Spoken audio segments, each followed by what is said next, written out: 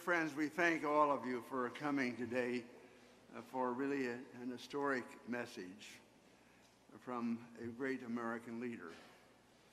Let me just add that not too long ago, Secretary Kerry asked me and my partner Sam Nunn, who was involved with us in the Nunn-Lugar Cooperative Threat Reduction Act, to write an op-ed about the Iran agreement.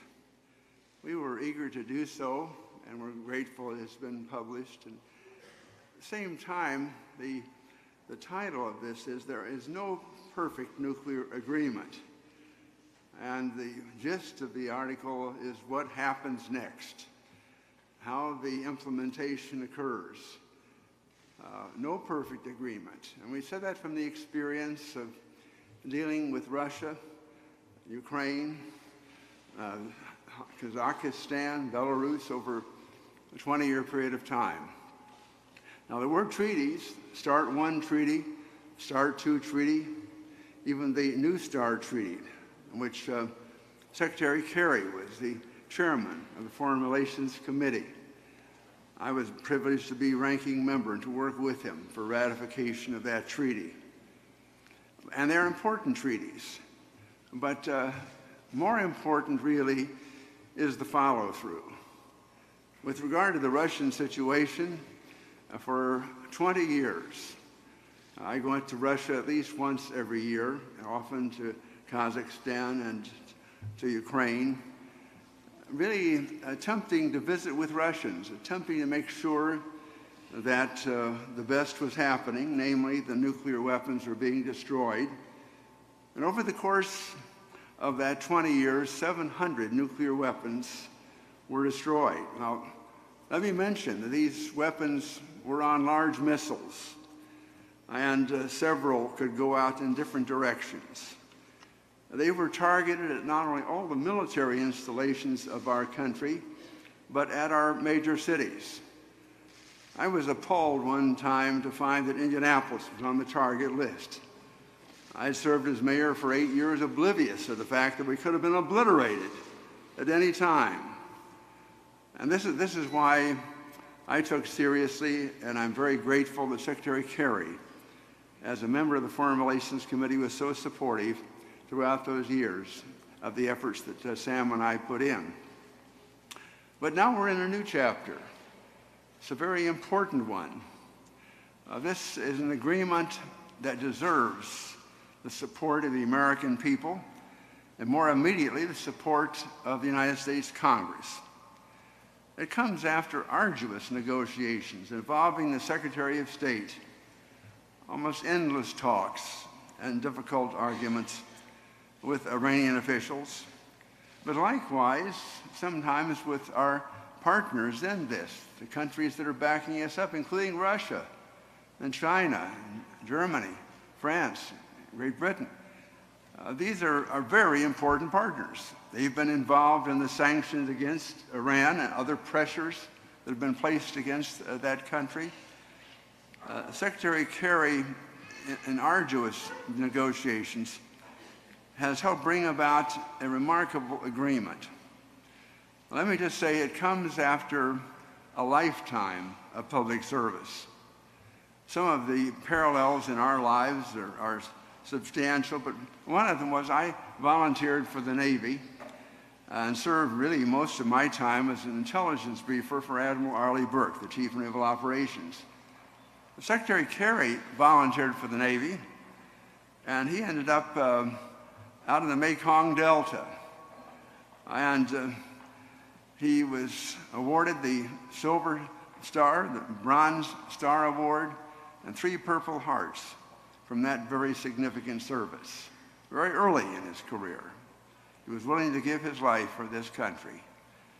He served as Lieutenant Governor of Massachusetts under Governor Dukakis. And then he came to the United States Senate. 28 years of a magnificent service. The last 4 as chairman of the Senate Foreign Relations Committee. But throughout that time, one who pursued foreign relations vigorously, worked I must say, in a nonpartisan way to bring about results. Senator Kerry, or Secretary Kerry, succeeded Joe Biden as the chairman of the committee. Now, I was either ranking member or chairman if Republicans were in control or not in control, but we looked together, Secretary Kerry and myself and Joe, to see if we could get a 16-0 vote from the Foreign Relations Committee, the best, strongest face of America to the rest of the world, as opposed to a 9-7 situation, in which somehow rather a treaty or significant agreement was eked out. This is still a very, very important principle. And this is why it is a genuine pleasure to be with Secretary Kerry today, to note that here is a man who not only has served in the Senate, but was a candidate for President of the United States in 2004 and barely lost by a few electoral votes. Came back and continued that service as chairman of the Foreign Relations Committee, and now since 2013 as our Secretary of State, indefatigable in his travel and in his work. It is a genuine honor and a personal privilege to introduce to you today my friend, Secretary John Evans Kerry. Thank you very, very much. We're going to go down this way and please go.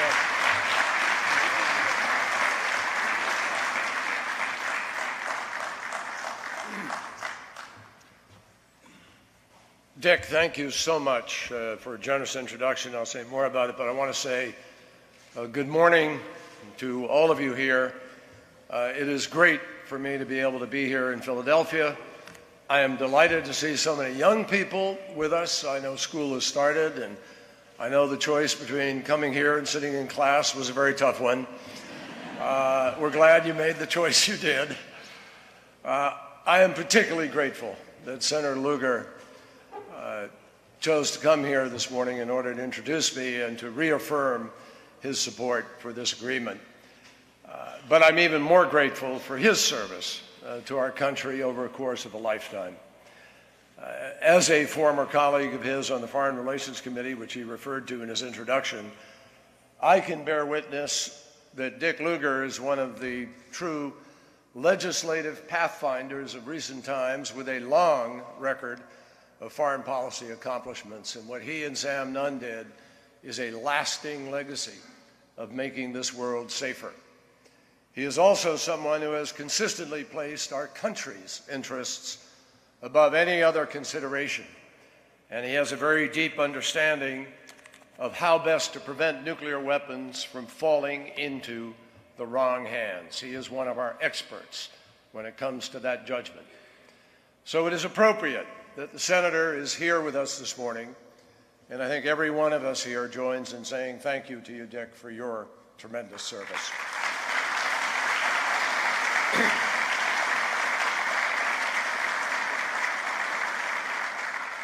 It's also fitting to be here in Philadelphia, the home ground of this absolutely magnificent center to the Constitution, the Liberty Bell, and one of our nation's most revered founders, Benjamin Franklin.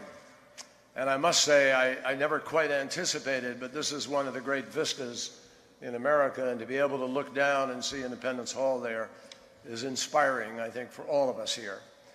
I would say a quick word about Ben Franklin. In addition to his many inventions and his special status as America's first diplomat, Franklin is actually credited with being the first person known to have made a list of pros and cons, literally dividing a page in two and writing all of the reasons to support a proposal on one side and all of the reasons to oppose it on the other.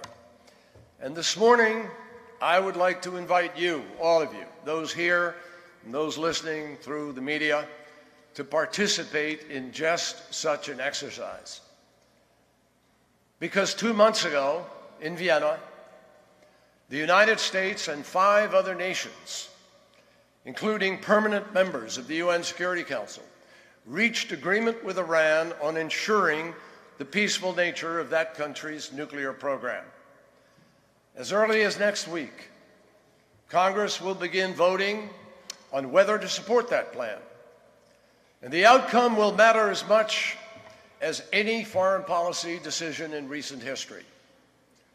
Like Senator Lugar, President Obama and I are convinced beyond any reasonable doubt that the framework that we have put forward will get the job done.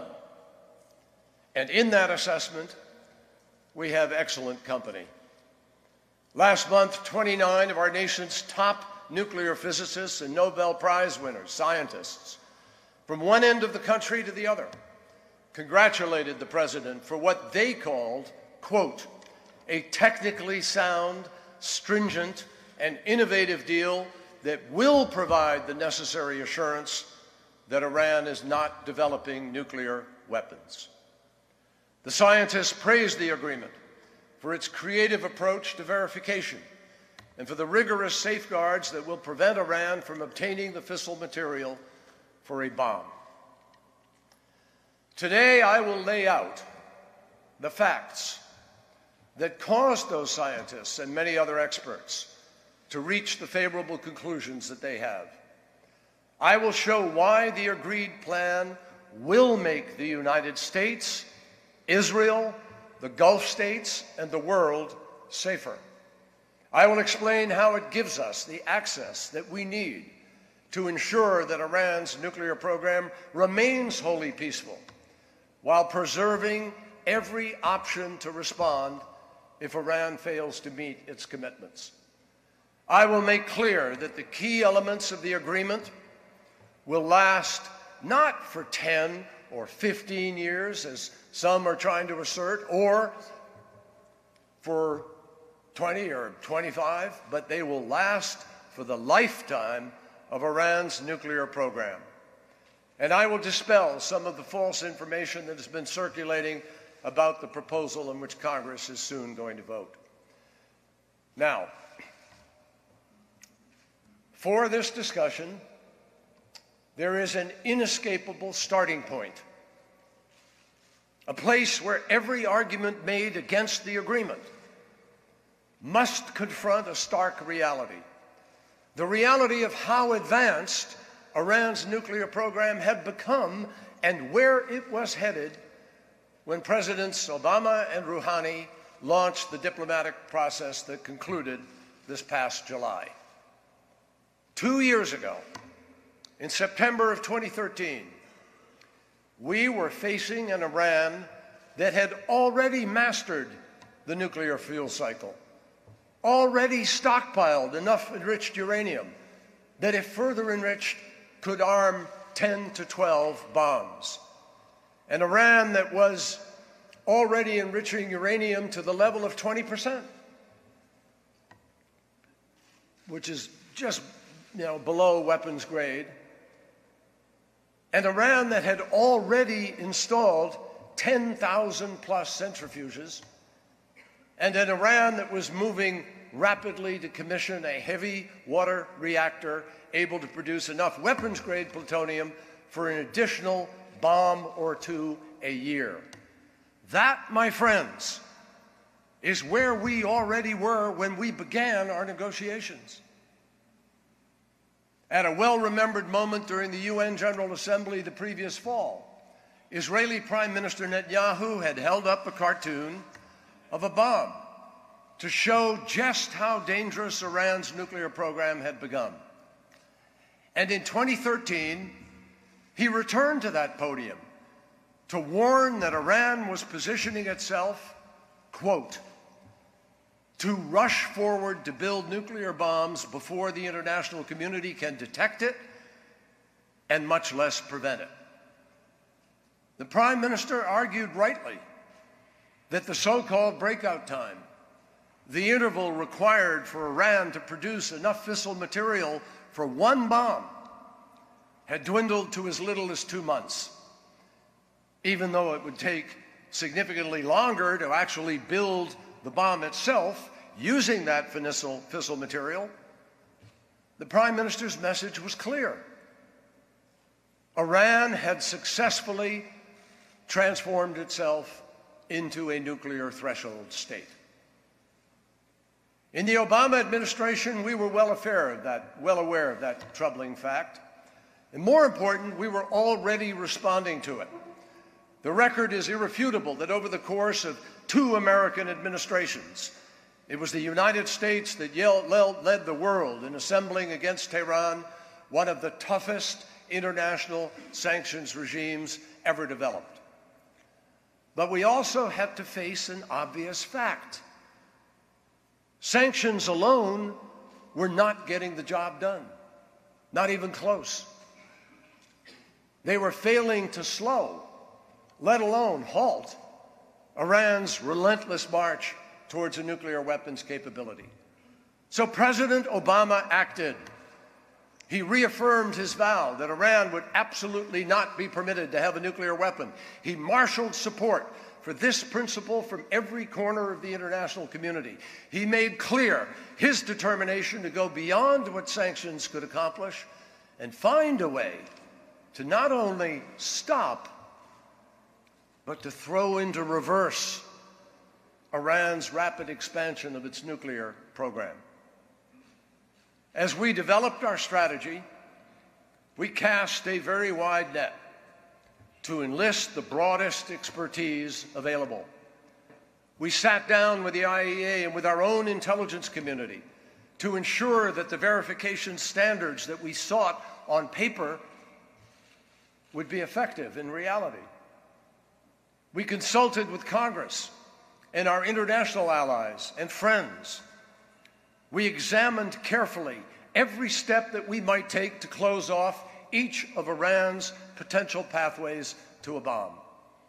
And of course, we were well aware that every proposal, every provision, every detail would have to withstand the most painstaking scrutiny. We knew that. And so we made clear from the outset that we would not settle for anything less than an agreement that was comprehensive, verifiable, effective, and of lasting duration. We began with an interim agreement reached in Geneva, the Joint Plan of Action. It accomplished diplomatically what sanctions alone could never have done or did. It halted the advance of Iran's nuclear activities. And it is critical to note, you don't hear much about it, but it's critical to note that for more than 19 months now, Iran has complied with every requirement of that plan. But this was just a first step.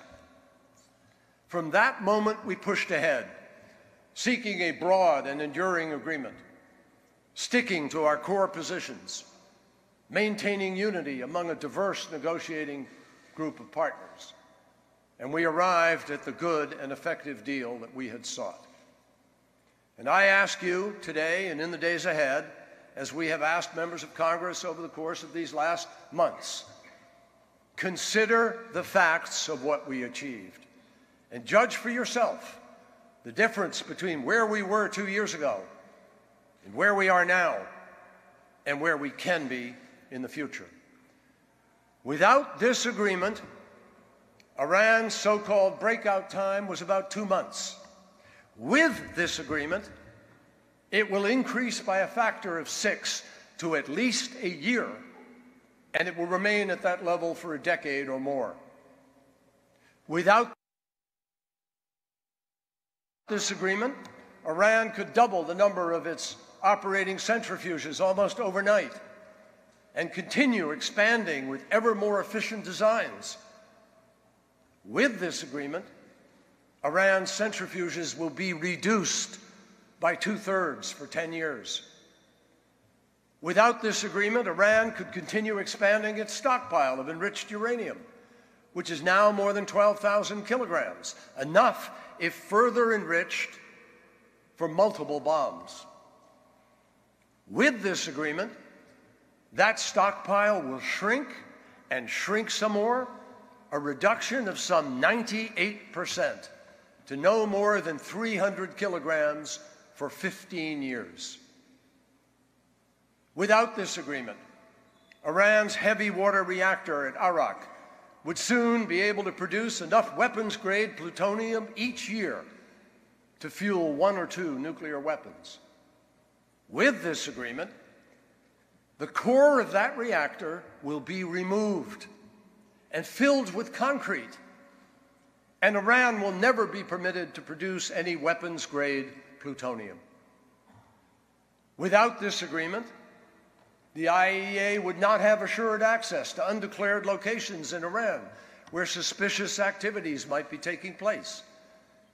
The agency could seek access, but if Iran objected, there would be no sure method for resolving a dispute in a finite period, which is exactly what has led us to where we are today.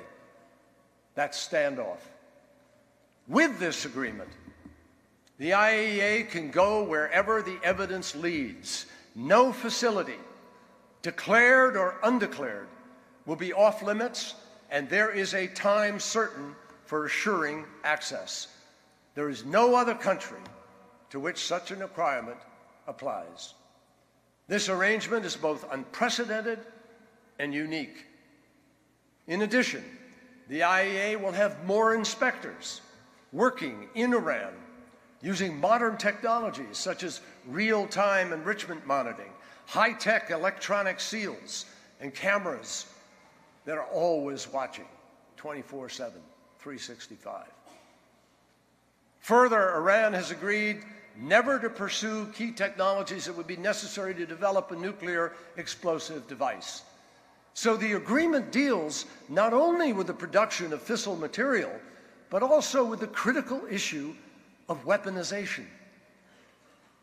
Because of all of these limitations and guarantees, we can sum up by saying that without this agreement, the Iranians would have several potential pathways to a bomb.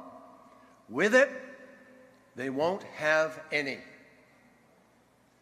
Iran's plutonium pathway will be blocked because it won't have a reactor producing plutonium for a weapon, and it won't build any new heavy water reactors or engage in reprocessing for at least 15 years, and after that, we have the ability to watch and know precisely what they're doing. The uranium pathway will be blocked because of the deep reductions in Iran's uranium enrichment capacity, and because for 15 years the country will not enrich uranium to a level higher than 3.67%. Let me be clear. No one can build a bomb from a stockpile of 300 kilograms of uranium enriched only to 3.67%. It is just not possible.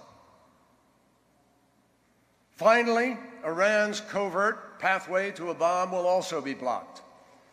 Under our plan, there will be 24/7 monitoring of Iran's key nuclear facilities. As soon as we start the implementation, inspectors will be able to track Iran's uranium as it is mined, then milled, then turned into yellowcake, then into gas, and eventually into waste. This means that for a quarter of a century, at least, every activity throughout the nuclear fuel chain will receive added scrutiny. And for 20 years, the IAEA will be monitoring the production of key centrifuge components in Iran in order to assure that none are diverted to a covert program. So if Iran did decide to cheat, its technicians would have to do more than bury a processing facility deep beneath the ground. They would have to come up with a complete and completely secret nuclear supply chain, a secret source of uranium, a secret milling facility, a secret conversion facility, a secret enrichment facility. And our intelligence community and our energy department, which manages our nuclear program and our nuclear weapons, both agree Iran could never get away with such a deception. And if we have even a shadow of doubt that illegal activities are going on, either the IAEA will be given access required to uncover the truth, or Iran will be in violation and the nuclear-related sanctions can snap back into place. We will also have other options to ensure compliance if necessary. Given all of these requirements, it is no wonder that this plan has been endorsed by so many leading American scientists, experts on nuclear nonproliferation and others, more than 60 former top national security officials, more than 100 retired ambassadors, people who served under Democratic and Republican presidents alike, are backing the proposal, as are retired generals and admirals from all 5 of our uniformed services. Brent Scowcroft, one of the great names in American security endeavors of the last century and now, served as a national security advisor to 2 Republican presidents. He is also among the many respected figures who are supporting it. Internationally, the agreement is being backed, with one exception, by each of the more than 100 countries that have taken a formal position. The agreement was also endorsed by the United Nations Security Council on a vote of 15-0. This not only says something very significant about the quality of the plan, particularly when you consider that 5 of those countries are permanent members and they're all nuclear powers, but it should also invite reflection from those who believe the United States can walk away from this without causing grave harm to our international reputation, to relationships, and to interests. You've probably heard the claim that because of our strength, because of the power of our banks, all we Americans have to do if Congress rejects this plan is return to the bargaining table, puff out our chests, and demand a better deal. I've heard one critic say he would use sanctions to give Iran a choice between having an economy or having a nuclear program. Well, folks, that's a very punchy soundbite, but it has no basis in any reality. As Dick said, I was chair of the Senate Foreign Relations Committee when our nation came together across party lines to enact round after round of economic sanctions against Iran. But remember, even the toughest restrictions didn't stop Iran's nuclear program from speeding ahead. From a couple of hundred centrifuges to 5,000 to 19,000. We've already been there. If this agreement is voted down, those who vote no will not be able to tell you how many centrifuges Iran will have next year or the year after. If it's approved, we will be able to tell you exactly what the limits on Iran's program will be. The fact is that it wasn't either sanctions or threats that actually stopped and finally stopped the expansion of Iran's nuclear activities. The sanctions brought people to the table, but it was the start of the negotiating process, and the negotiations themselves, recently concluded in Vienna, that actually stopped it. Only with those negotiations did Iran begin to get rid of its stockpile of 20% enriched uranium. Only with those negotiations did it stop installing more centrifuges and cease advancing the Iraq reactor. Only then did it commit to be more forthcoming about IAEA access and negotiate a special arrangement to break the deadlock. So just apply your common sense. What do you think will happen if we say to Iran now, hey, forget it. The deal is off. Let's go back to square one. How do you think our negotiating partners, all of whom have embraced this deal, will react? All of whom are prepared to go forward with it. How will they react? What do you think will happen to that multilateral sanctions regime that brought Iran to the bargaining table in the first place? The answer is pretty simple. The answer is straightforward. Not only will we lose the momentum that we have built up in pressing Iran to limit its nuclear activities, we will almost surely start moving in the opposite direction.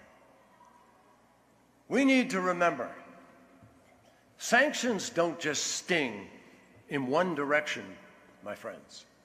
They also impose costs on those who forego the commercial opportunities in order to abide by them. It's a tribute to President Obama's diplomacy and before that to President George W. Bush, that we were able to convince countries to accept economic difficulties and sacrifices and put together the comprehensive sanctions regime that we did.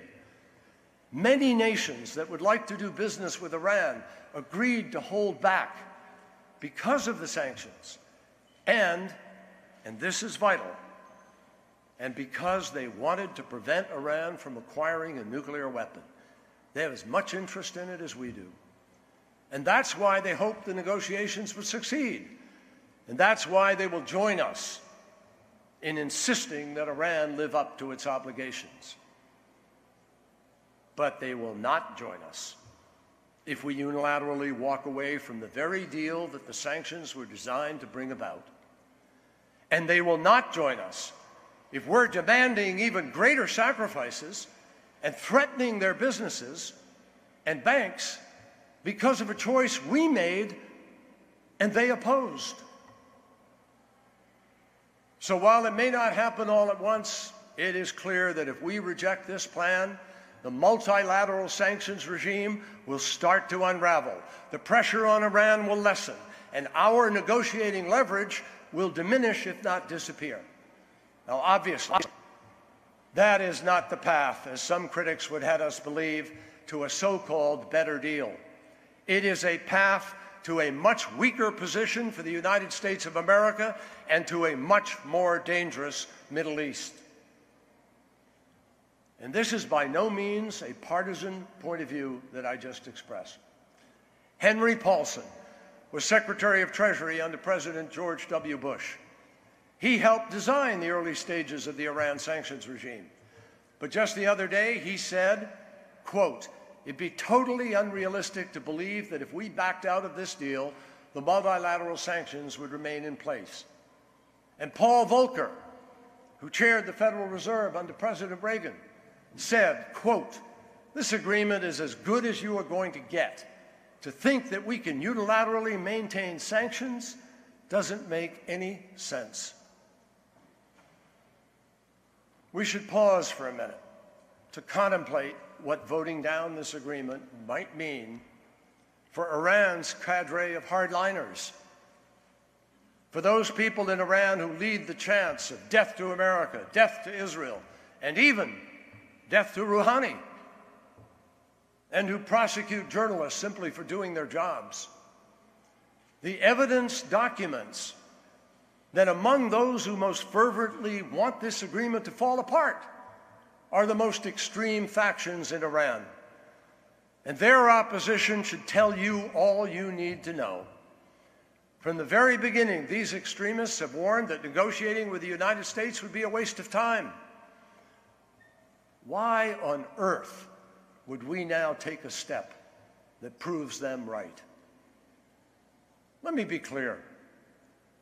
Rejecting this agreement would not be sending a signal of resolve to Iran.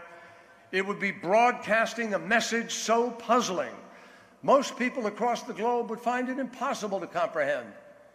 After all, they've listened as we warned over and over again about the dangers of Iran's nuclear program. They've watched as we spent 2 years forging a broadly accepted agreement to rein that program in.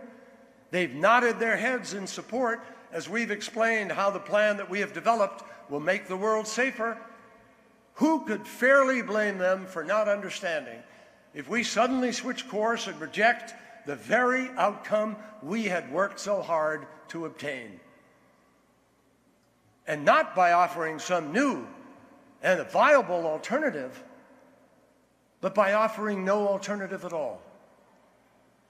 It is hard to conceive of a quicker or more self-destructive blow to our nation's credibility and leadership, not only with respect to this one issue, but I'm telling you across the board, economically, politically, militarily, and even morally. We would pay an immeasurable price for this unilateral reversal.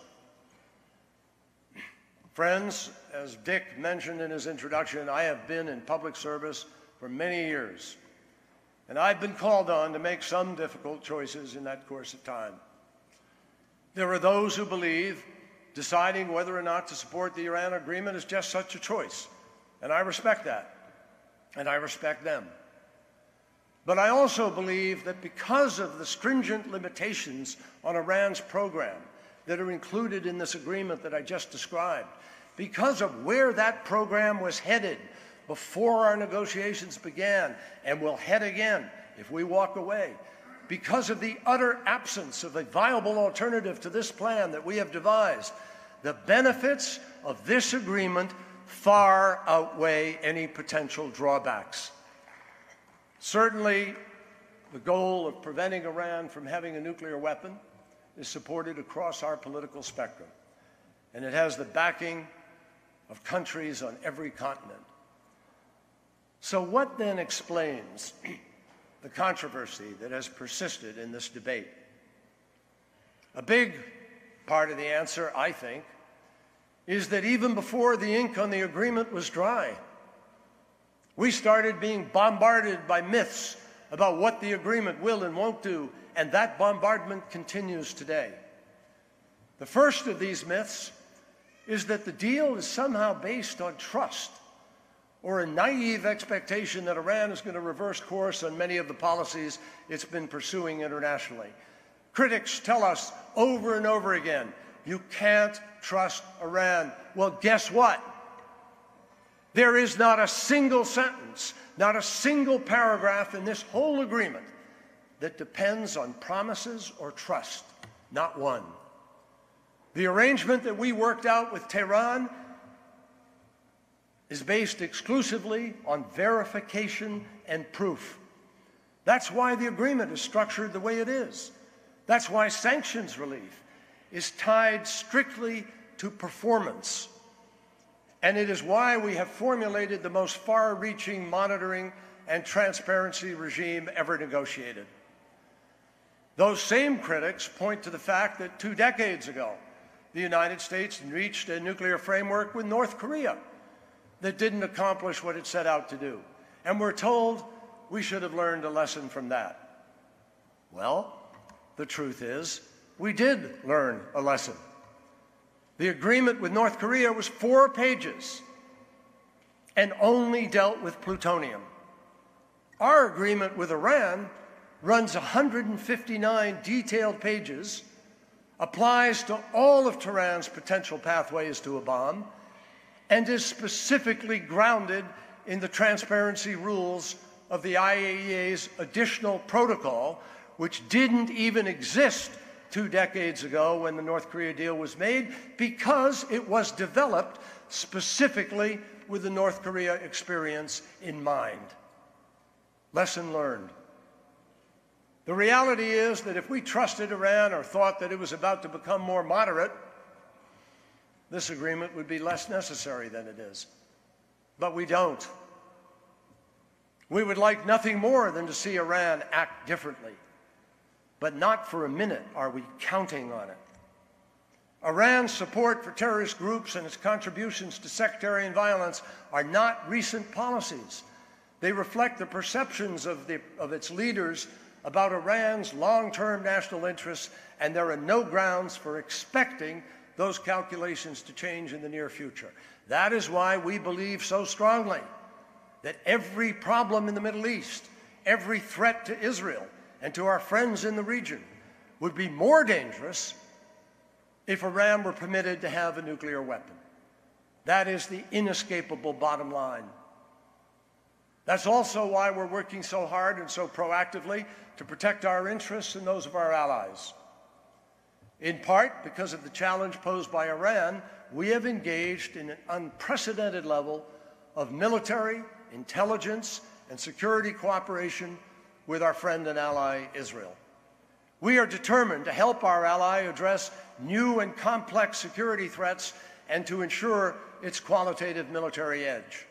We work with Israel every day to enforce sanctions and prevent terrorist organizations such as Hamas and Hezbollah from obtaining the financing and the weapons that they seek, whether from Iran or from any other source.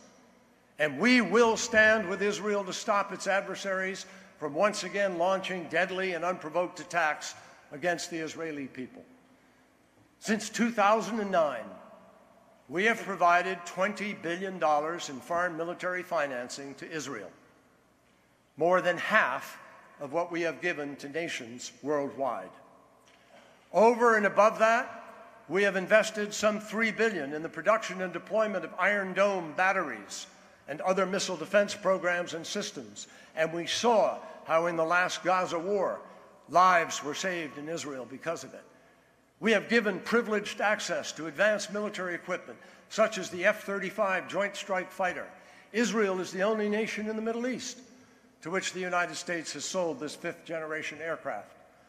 The President recently authorized a massive arms resupply package featuring penetrating munitions and air-to-air missiles, and we hope soon to conclude a new memorandum of understanding, a military assistance plan that will guide our intensive security cooperation through the next decade.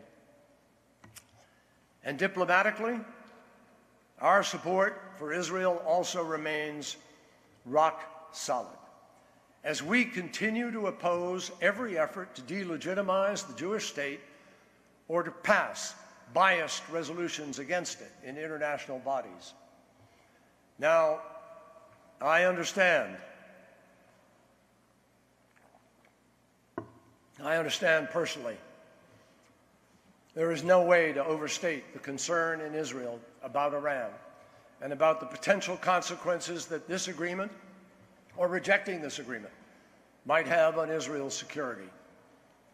The fragility of Israel's position has been brought home to me on every one of the many trips I have made to that country. In fact, as Secretary of State, I have already traveled to Israel more than a dozen times, spending the equivalent of a full month there, even ordering my plane to land at Ben Gurion Airport when commercial air traffic had been halted during the last Gaza war, doing so specifically as a sign of support. Over the years, I have walked through Yad Vashem, a living memorial to the 6 million lost, and I have felt in my bones the unfathomable evil of the Holocaust and the undying reminder never to forget. I've climbed inside a shelter at Kiryat Shmone, where children were forced to leave their homes and classrooms to seek refuge from Katyusha rockets. I visited Sderot and witnessed the shredded remains of homemade missiles from Gaza, missiles fired with no other purpose than to sow fear in the hearts of Israeli families. I've piloted an Israeli jet out of Uvda Air Base and observed firsthand the tininess of Israel airspace, from which it is possible to see all of the country's neighbors at the same time. And I have bowed my head at the Western Wall and offered my prayer for peace, peace for Israel, for the region, and for the world. I take a back seat to no one in my commitment to the security of Israel, a commitment I demonstrated through my 28-plus years in the Senate. And as Secretary of State, I am fully conscious of the existential nature of the choice Israel must make. I understand the conviction that Israel, even more than any other country, simply cannot afford a mistake in defending its security. And while I respectfully disagree with Prime Minister Netanyahu about the benefits of the Iran agreement, I do not question for an instant the basis of his concern or that of any Israeli.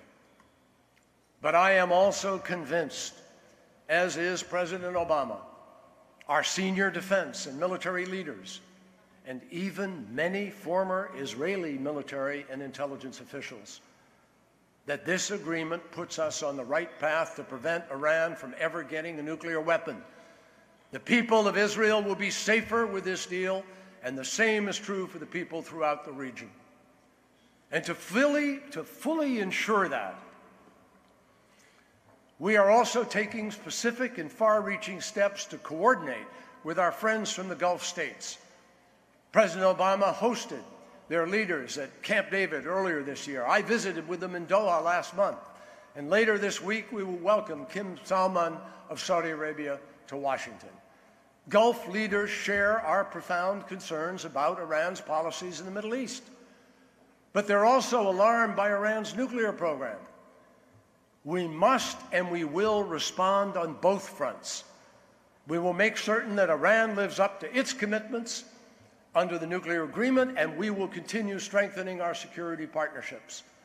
We're determined that our Gulf friends will have the political and the military support that they need. And to that end, we are working with them to develop a ballistic missile defense for the Arabian Peninsula, provide special operations training, authorize urgently required arms transfers, strengthen cybersecurity, engage in large-scale military exercises, and enhance maritime interdiction of illegal Iranian arms shipments. We are also deepening our cooperation and support in the fight against the threat posed to them, to us, and to all civilization by the forces of international terror, including their surrogates and their proxies. Through these steps and others, we will maintain international pressure on Iran. United States sanctions imposed because of Tehran's support for terrorism and its human rights record, those will remain in place, as will our sanctions aimed at preventing the proliferation of ballistic missiles and transfer of conventional arms.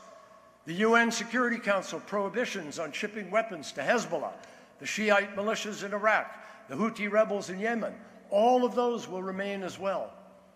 We will also continue to urge Tehran to provide information regarding an American who disappeared in Iran several years ago, and to release the U.S. citizens its government has unjustly imprisoned. We will do everything we can to see that our citizens are able to safely return to where they belong, at home and with their families. Have no doubt, the United States will oppose Iran's destabilizing policies with every national security tool available and disregard the myth. The Iran agreement is based on proof, not trust. And in a letter that I am sending to all the members of Congress today, I make clear the administration's willingness to work with them on legislation to address shared concerns about regional security consistent with the agreement that we have worked out with our international partners. This brings us to the second piece of fiction, that this deal would somehow legitimize Iran's pursuit of a nuclear weapon. I keep hearing this. Well, yes, for years, Iran has had a civilian nuclear program. Under the Non-Proliferation Treaty, you can do that. It was never a realistic option to change that. But recognizing this reality is not the same as legitimizing the pursuit of a nuclear weapon. In fact, this agreement does the exact opposite. Under IAEA safeguards, Iran is prohibited from ever pursuing a nuclear weapon. This is an important point, so I want to be sure that everyone understands. The international community is not telling Iran that it can't have a nuclear weapon for 15 years. We are telling Iran that it can't have a nuclear weapon, period. There is no magic moment, 15, 20, or 25 years from now, when Iran will suddenly get a pass from the mandates of the Nuclear Non-Proliferation Treaty. Doesn't happen. In fact, Iran is required by this agreement to sign up to and abide by the IAEA additional protocol that I mentioned earlier that came out of the North Korea experience. And that requires inspections of all nuclear facilities. What does this mean? It means that Iran's nuclear program will remain subject to regular inspections forever. Iran will have to provide access to all of its nuclear facilities forever. Iran will have to respond promptly to requests for access to any suspicious site forever. And if Iran at any time, embarks on nuclear activities that are incompatible with a wholly peaceful program, it will be in violation of the agreement forever. We will know of that violation right away, and we will retain every option we now have to respond, whether diplomatically or through a return to sanctions or by other means. In short, this agreement gives us unprecedented tools and all the time we need to hold Iran accountable for its choices and actions. Now, it's true, some of the special additional restrictions that we successfully negotiated, those begin to ease after a period, in some cases 10 or 15, in others 20 or 25. But it would defy logic to vote to kill the whole agreement with all of the permanent NPT restrictions by which Iran has to live for that reason. After all, if your house is on fire, if it's going up in flames, would you refuse to extinguish it because of the chance that it might be another fire in 15 years? Obviously not. You'd put out the fire and you'd take advantage of the extra time to prepare for the future. My friends, it just doesn't make sense to conclude that we should vote no now because of what might happen in 15 years, thereby guaranteeing that what might happen in 15 years will actually begin to happen now. Because if this agreement is rejected, every possible reason for worry in the future would have to be confronted now, immediately, in the months ahead. Once again and soon, Iran would begin advancing its nuclear program. We would lose the benefit of the agreement that contains all these restrictions, and it would give a green light to everything that we're trying to prevent. Needless to say, that is not the outcome that we want. It is not an outcome that would be good for our country, nor for our allies, or for the world. There's a third myth, quick one, a more technical one, that Iran could in fact get away with building a covert nuclear facility because the deal allows a maximum of 24 days to obtain access to a suspicious site. Well, in truth, there is no way in 24 days or 24 months, in 24 years, for that matter, to destroy all the evidence of illegal activity that has been taking place regarding fissile material. Because of the nature of fissile materials and their relevant precursors, you can't eliminate the evidence by shoving it under a mattress, flushing it down a toilet, carting it off in the middle of the night. The materials may go, but the telltale traces remain year after year after year. And the 24 days is the outside period of time during which they must allow access. Under the agreement, if there is a dispute over access to any location, the United States and our European allies have the votes to decide the issue. And once we have identified a site that raises questions, we will be watching it continuously until the inspectors are allowed in. Let me underscore that. The United States and the international community will be monitoring Iran nonstop. And you can bet that if we see something, we will do something.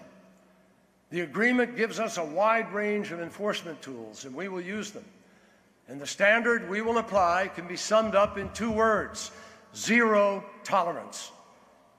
There is no way to guarantee that Iran will keep its word. That's why this isn't based on a promise or trust. But we can guarantee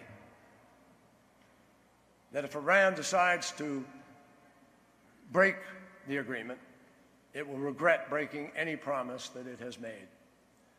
Now, there are many other myths circulating about the agreement, but the last one that I'm going to highlight is just economic, and it's important. The myth that sanctions relief that Iran will receive is somehow both too generous and too dangerous. Now, obviously, the discussions that concluded in Vienna, like any serious negotiation, involved a quid pro quo. Iran wanted sanctions relief. The world wanted to ensure a wholly peaceful nature of Iran's program. So without the trade-off, there could have been no deal and no agreement by Iran to the constraints that it has accepted, very important constraints. But there are some who point to sanctions relief as grounds to oppose the agreement. And the logic is faulty for several reasons. First, the most important is that absent new violations by Iran, the sanctions are going to erode regardless of what we do. It's an illusion for members of Congress to think that they can vote this plan down and then turn around and still persuade countries like China, Japan, South Korea, Turkey, India, Iran's major oil customers. They ought to continue supporting the sanctions that are costing them billions of dollars every year. It's not going to happen. And don't forget that the money that has been locked up as the result of sanctions is not sitting in some American bank under U.S. control. The money is frozen and being held in escrow by countries with which Iran has had commercial dealings. We don't have that money. We can't control it. It's going to begin to be released anyway if we walk away from this agreement. Remember as well that the bulk of the funds Iran will receive under the sanctions relief are already spoken for, and they are dwarfed by the country's unmet economic needs. Iran has a crippled infrastructure, energy infrastructure. It's got to rebuild it to be able to pump oil. It has an agriculture sector that's been starved for investment, massive pension obligations, significant foreign reserves that are already allocated to foreign-led projects, and a civilian population that is sitting there expecting that the lifting of sanctions is going to result in a tangible improvement in the quality of their lives.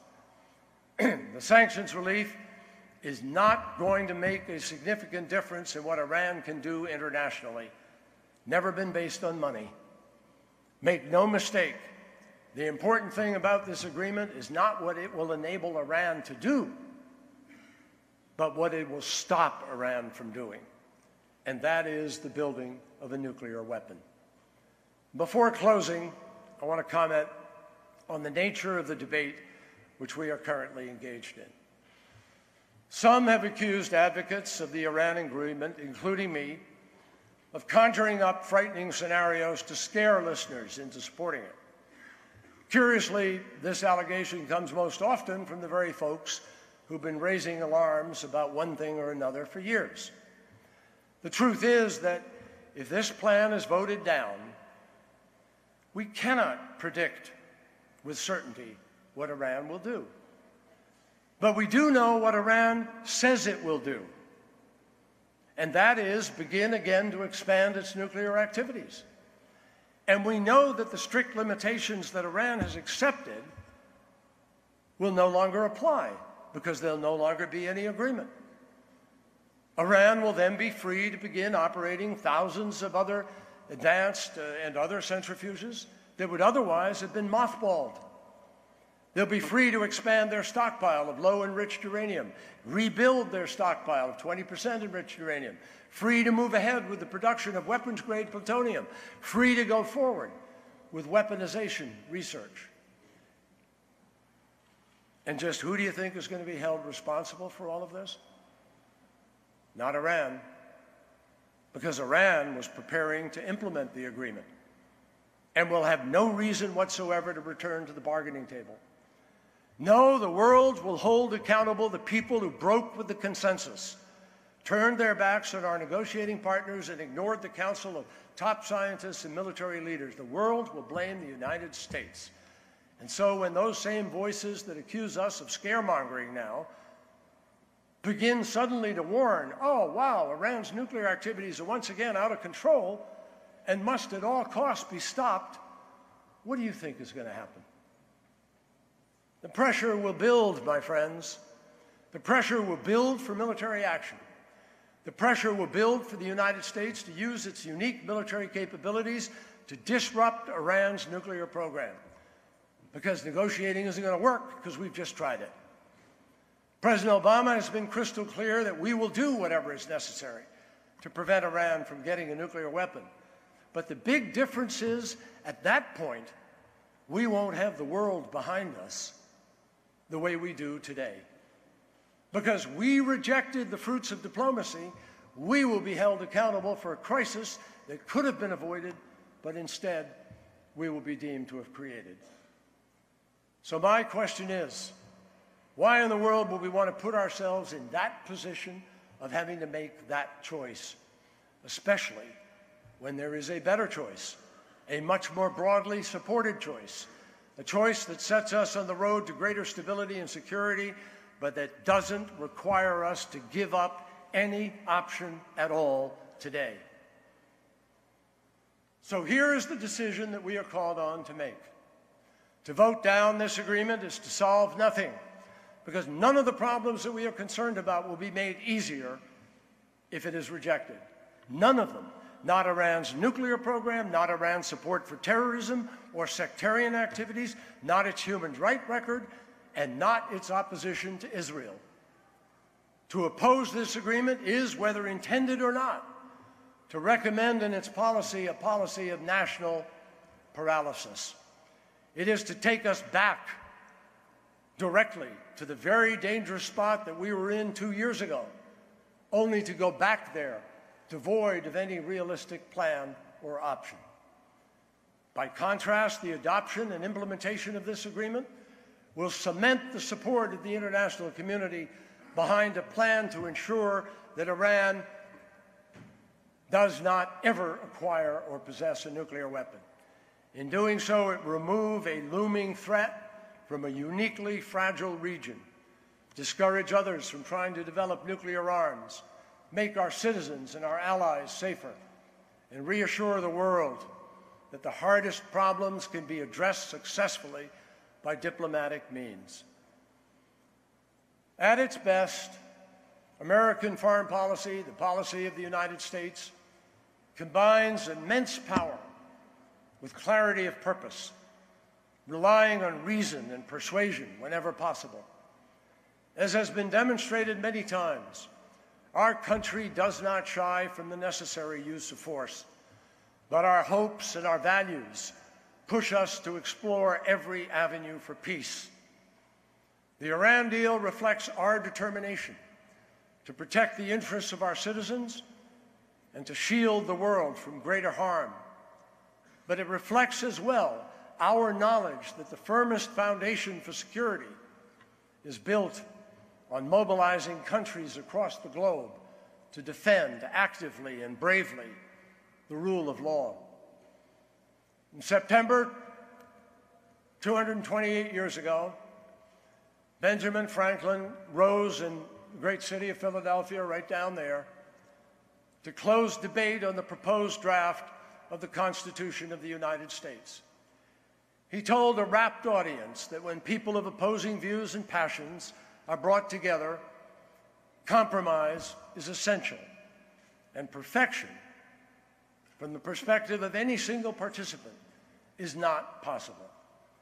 He said that after weighing carefully the pros and cons of that most historic debate, he said the following: "I consent, sir, to this Constitution because I expect no better and because I am not sure that it is not the best." My fellow citizens, I have had the privilege of serving our country in times of peace and in times of war, and peace is better. I've seen our leaders act with incredible foresight and also seen them commit tragic errors by plunging into conflicts without sufficient thought about the consequences. Like old Ben Franklin, I can claim and do claim no monopoly on wisdom, and certainly nothing can compare to the gravity of the debate of our founding fathers over our nation's founding documents. But I believe, based on a lifetime's experience, that the Iran nuclear agreement is a hugely positive step at a time when problem solving and danger reduction have rarely been so urgent, especially in the Middle East. The Iran agreement is not a panacea for the sectarian and extremist violence that has been ripping that region apart. But history may judge it a turning point, a moment when the builders of stability seized the initiative from the destroyers of hope, and when we were able to show, as have generations before us, that when we demand the best from ourselves and insist that others adhere to a similar high standard, when we do that, we have immense power to shape a safer and a more humane world. That's what this is about, and that's what I hope we will do in the days ahead. Thank you very much.